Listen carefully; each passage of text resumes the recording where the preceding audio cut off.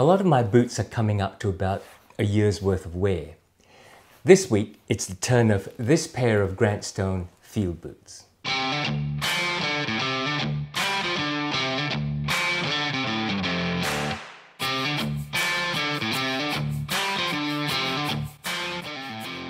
How you going?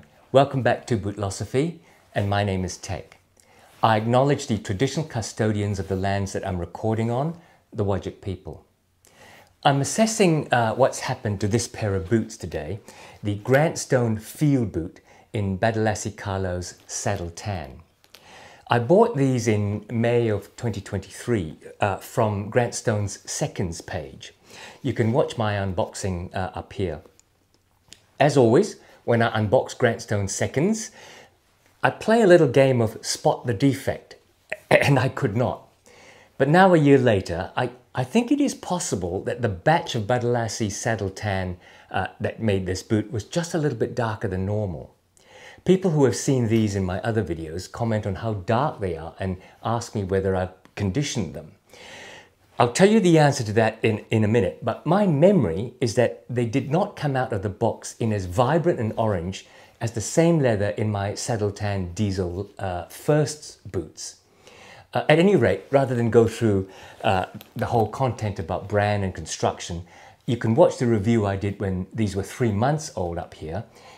But in this video, I'm going to focus on how they have worn. Let's start with what they are. People familiar with American heritage boots will recognize these as being modeled after New England hunting boots, with the mock toe, the slightly taller shaft at 6.5 inches from the top of the heel, nearly 8 inches from the bottom of the heel. Stylistically, it follows those New England moccasin construction boots with the mock toe vamp. 2 pieces of leather there, I understand, and this toe bumper piece, which I understand is only 1 piece of leather.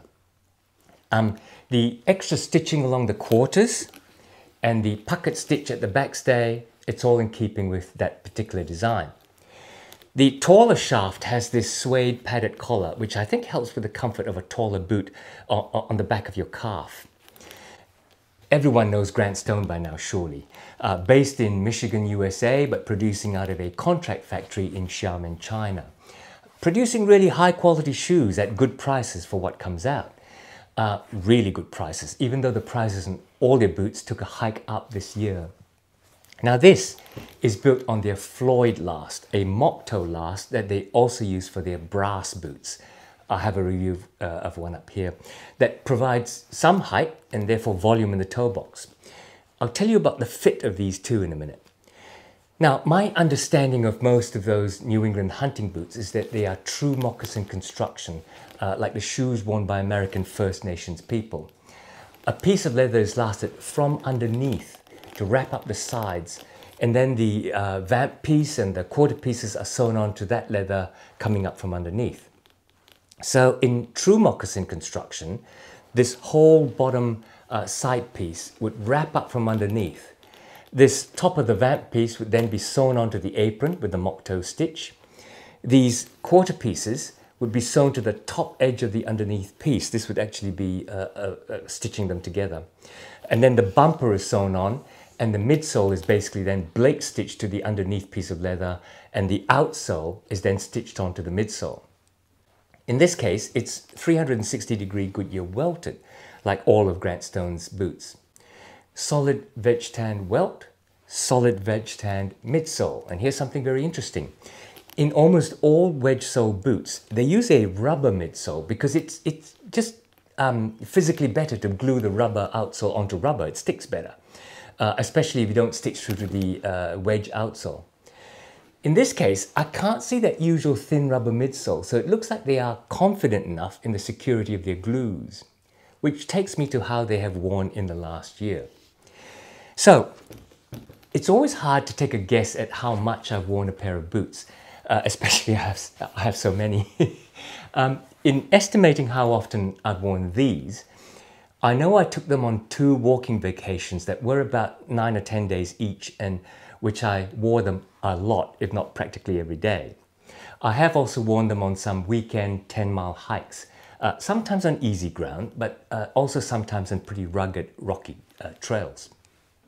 I have also worn them a lot casually, not for a whole day, more like a weekend day trip somewhere, or going to a lunch or a barbecue, that sort of thing. My fair estimate is that I've worn them, not regularly, but in longish installments, over about 450, 475 kilometers, which is about 280, 290 miles. Not a lot, but good enough mileage, I think, to take stock. So what do I think? In terms of comfort, I call these eventually comfortable. In boots, when you put your feet in cold, there's a feeling of stiffness and snugness, and you have to wait maybe 10 minutes as they and your feet warm up to each other before they feel like what they're going to feel like for the rest of the day. In these, I find they take a bit longer. When you first put these on, you feel that they are stiff. You feel that maybe the wedge sole and certainly the leather insole are pretty hard to stand on. As you start walking, there is still a little heel slip, and you maybe try to tighten up the lacing a bit to fix that. The sides of your feet, they're not snug exactly, because even in the right size, there's a bit of volume in this last.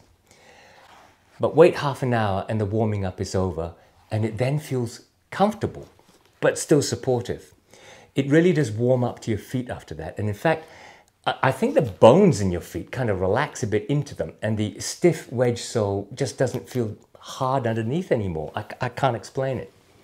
The heel slip remains, by the way. I think because of that thick wedge sole and the Veg Tan midsole, it's just too difficult to flex even now. In fact, so much so that I feel they might actually flex a little bit beyond the ball of my feet. These are supposed to be the right size, you know, Grant Stone half a size down. But it does feel like the heel to ball measurement might be a little long. That being said, I've come out the other end of a 4-hour, 10-mile hike without any pain, discomfort, or blisters, wearing thick socks, I grant you, and I have inserted a thin foam insole. In sizing, as the leather has relaxed over time, they feel a little roomier than my brass boots, in exactly the same size and last. Not sure why. Maybe because the saddle tan stretches and then stays stretched out and doesn't come back. Now, I said that these are supposed to be my right size, a half down from Brannock, like in the Leo last. But these are roomy, and my advice, I think, is to go a full size down. Where my diesel boots are in 8D, I think I should wear these in 7.5D. In terms of durability and patina, these start at darker than my diesel boots in saddle tan. I'll put the review up there. That may have been the reason they were seconds, you know, a weird batch of hides, because I still haven't found any other defect. I did condition these, and at first with liquid mink oil, even though I knew that would darken them. I wanted to waterproof them before I went on a very wet walk last winter, because Veg Tan leather can stain very badly with moisture. They did darken after the mink oil, but quite honestly, I don't think by that much, and especially after 24 hours drying. Since then, I have conditioned them twice with Venetian shoe cream.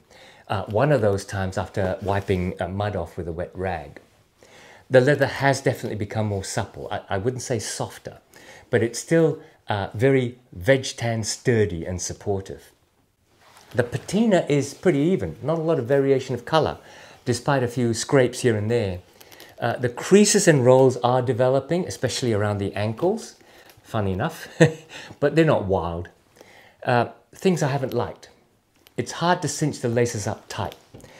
I don't know, the wax on thin laces just seems to make it hard to get the friction to cinch up the laces against the smooth brass hardware and the stiff leather. The D-rings don't help either because they're loose and smooth. The Grant Stone proprietary wedge sole, not one of my favorites. This is my only Grant Stone wedge, by the way, because I chose the brass boot with the commando sole. Now, I don't know if it's the rubber compound or the fact it is a bit softer, or the fact that there's a couple of layers of firm leather in there, but I do find them hard to flex and break in because of the thickness. And I don't like the ridged pattern. I find this very slippery in the one direction. So if you're walking in mud in one direction, that's fine. But as soon as you twist and change directions with the ball of your foot resting on the ground, slippery-o. It is interesting, I think, that the Vibram Christi wedge sole that you get on Red Wing mock toes and, you know, similar to Thoroughgood mock toes, Those look slippery because they're so flat, but I find them much less slippery in those conditions twisting around. What have I liked? I like the look. They are different from my other boots for sure, and they look functional out in the wild. I like the support once you get the eventual comfort. The sturdiness of the veg tan, lined with leather in the vamp, just wraps your ankle and around your foot. I do like the eventual comfort. After a couple of hours, that weird feeling of, oh, this isn't quite right, goes, and you wouldn't want to take them off. It's weird, I know, two totally contrasting feelings, but they both exist in this boot at different times. Finally, in terms of QC, like I said, no idea why these were seconds. As for the rest, no issues after a year. Certainly the wedge sole has not parted company with the leather midsole. The stitching on the welt as well as on the body of the boot has all stood up. The hardware is all secure. Nothing has frayed or fallen off. Okay, so that's it. Knowing how little and irregularly I wear these, let me know if you want me to update you on how they continue to wear over maybe the next year. But that is my update so far. I hope you liked it. Don't forget to click on like and subscribe. Now that really does help me out no end, honestly, so thank you. I do have a few other updates coming up and a few comparisons between boots. And of course, I've been wearing my Jim Green Nomzan boots these last few weeks, and I will bring you a full review of them soon. Don't miss out on anything and subscribe. Until then, take care and see you again soon.